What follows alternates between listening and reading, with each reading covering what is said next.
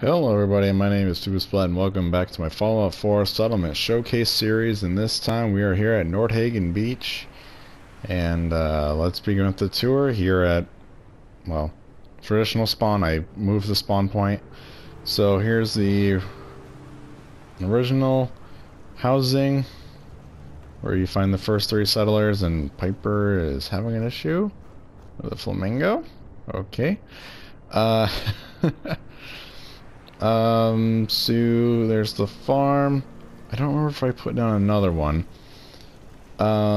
There is, I actually don't know the spawn points. I would think there might be 2 or 3. I'm trying to remember just from attacks, not so much like the locations themselves, but like the attacks.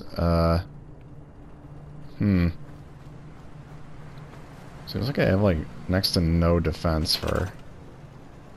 I have 36. Not enough though. But I know that the spawn points. One is out here on this main road. Somewhere along.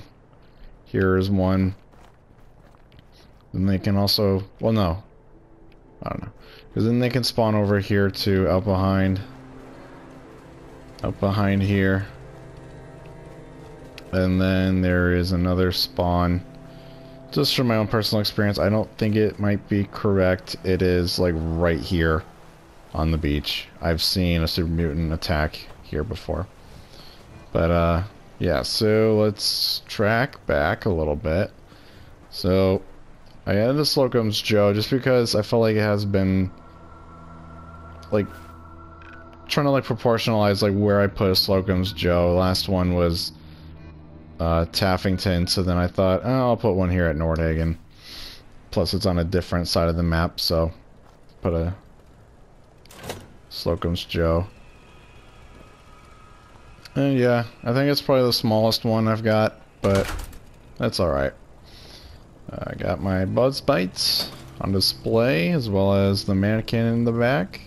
Those coffee big, maker. ugly bastards sure hit us hard. Yes.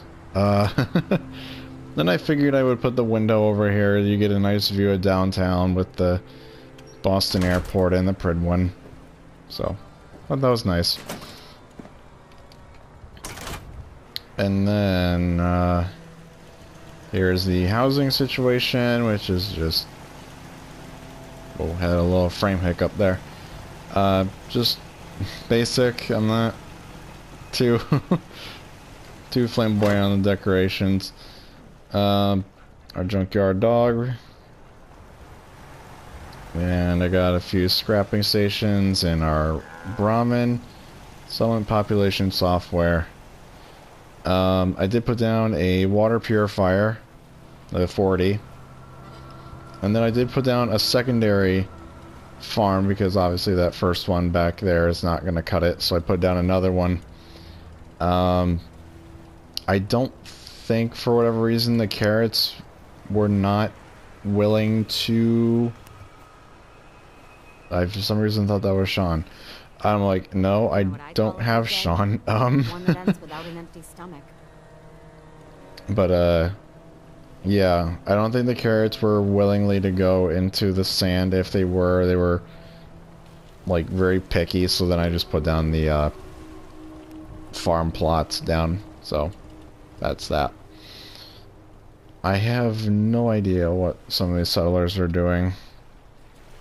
Are you even assigned? You are. You're not doing anything. Okay. And then the giant piece. The centerpiece. So, again, another little marketplace. I really like how I did this. I put, using the warehouse tile set in, I'm gonna guess it's probably Wasteland Workshop. Yeah,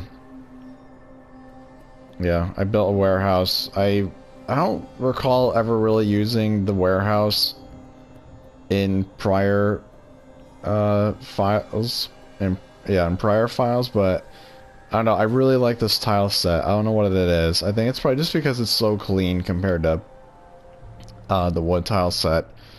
But, and then you get like large open windows like this. Oh, this one window's kind of... This window's bugging me. There we go.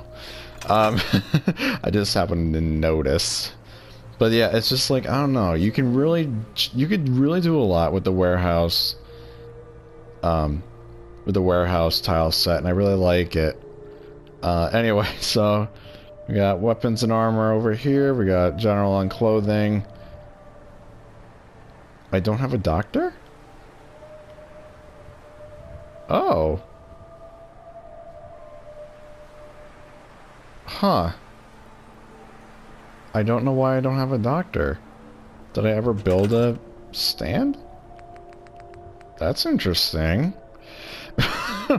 Apparently I think my settlers are much hardier than I give them credit for. No, I did not ever make a clinic. Why? Huh. I'm curious, do I have an unassigned settler that I can put as a doctor?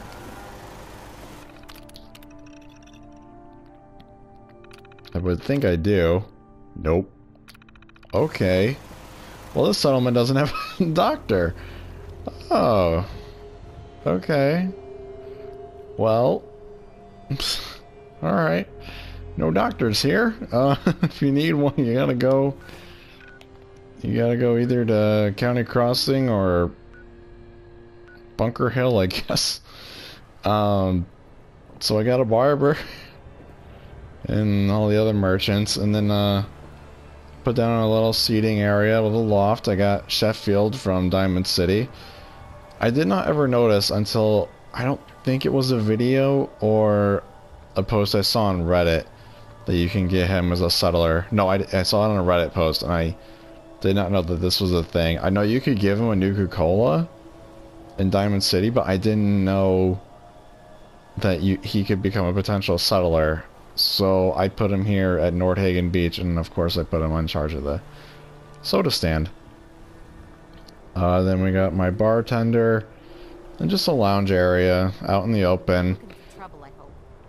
Got some roofing if it ever gets rainy, which I think it kind of does very often here at Nordhagen Beach.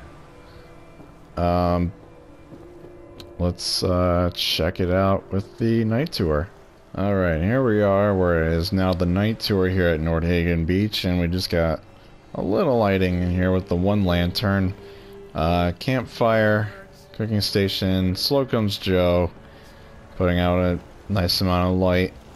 And it gets a little dark in here because I didn't put any light down, and then I thought it would be more lit up, like from the inside out, but it's not really.